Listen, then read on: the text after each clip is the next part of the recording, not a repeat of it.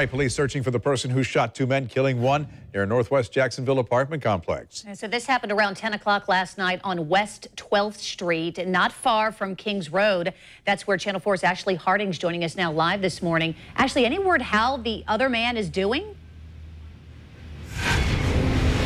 Jen, right now that information is not clear. We know he was taken to the hospital, and police are staying very mum on the extent of his injuries. A lot of information is still being learned and worked out at this point. But yes, it did happen over on West 12th Street, pretty much between these two apartment buildings right here. You can see it's obviously a clear scene this morning. That was not the scene, however, last night. Take a look at this right here. Police say the men were shot while standing outside. Again, this is not far from the Kings Ridge apartment complex. Both men were taken to the hospital where that one man died. Now, police say at this time they just do not have a suspect description. That's why they need some help from you. Now, we also utilized JSO's crime mapping tool. We found in the past 6 months within a half-mile radius there have been 48 thefts, 40 assaults, 22 burglaries, 11 motor vehicle thefts, 9 vehicle break-ins or thefts, as well as 4 robberies. I should also point out that we are in the 32209 zip code. Traditionally, this is known in Jacksonville as being one of the more dangerous parts of town. If you have